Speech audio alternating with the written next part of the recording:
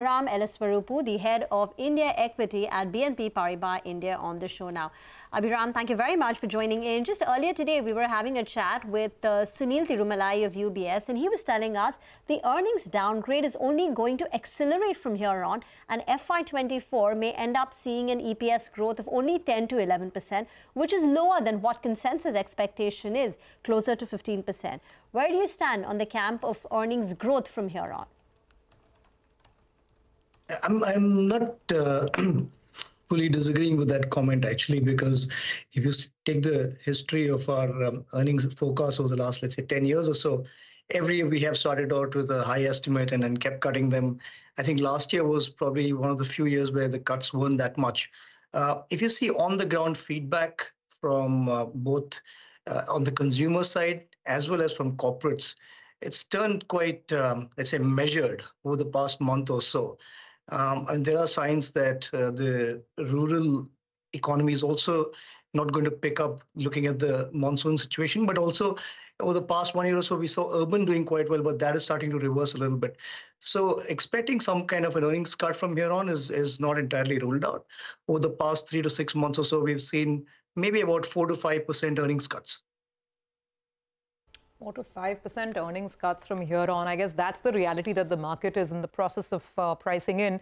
Abhiram, hi, good afternoon. So tell us, I mean, if we're going to be in this kind of a challenging market, then where would you place your bets? Just in terms of the strategy, the top sectors or the themes to back and stuff to stay away from. Let's step back a little bit on this. I think you just take the last 3 months or so, maybe 4 months. We've seen valuations correct to the point where they're not very far away from, let's say, 5-year averages. Earnings, as I mentioned to you, be cut to some extent. But conversations with investors seem to suggest that everyone's in a somewhat of a wait and watch mode, waiting for the next catalyst. Now, if we are looking at on the margin earnings being downgraded and not upgraded, so chances are that the market outlook in the near term, at least, is quite lackluster.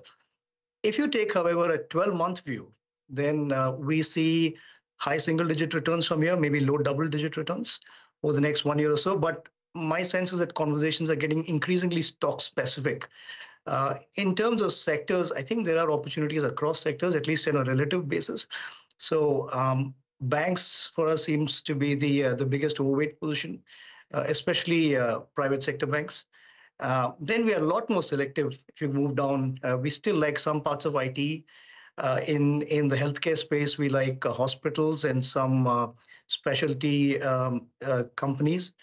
And a little bit more going down, I think the space where we're not very particularly enthused is actually the consumer space, where we think that a time correction is on its way and that could continue for the rest of the year. Abhiram, what's the global team at BNP really telling you? Which way are flows headed? Somebody yesterday was making the point that when the enthusiasm on China fades, money will start coming here. The selling perhaps stops a little bit. Where are we on that? I mean, just some indication, because this is a broad-based risk-off move. Go on. Yeah, I think the last time I was here, I was talking about a potential switch away from India to China. That's a theme that pretty much everyone's been running with over the last 6 months or so, and that's played out to a large extent. I think the outperformance of China over India is close to 50% or so since end of October.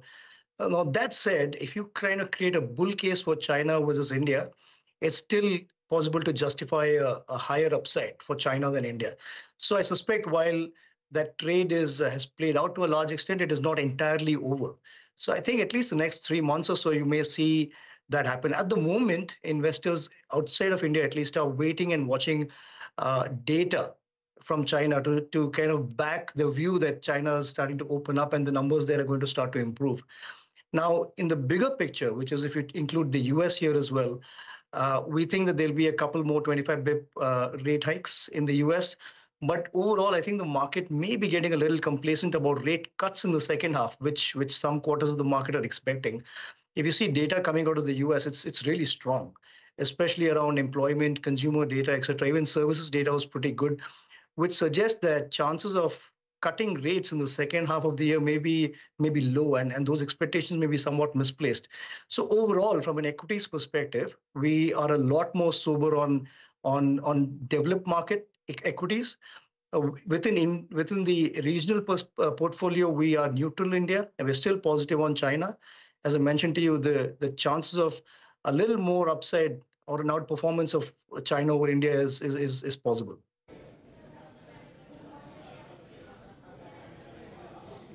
Okay, all right, Abhiram, thanks so much for stopping by and, in fact, giving us your view on the markets. But, the markets have been moving around. We're getting into the weekly expiry for the Nifty Financial Services Index as well.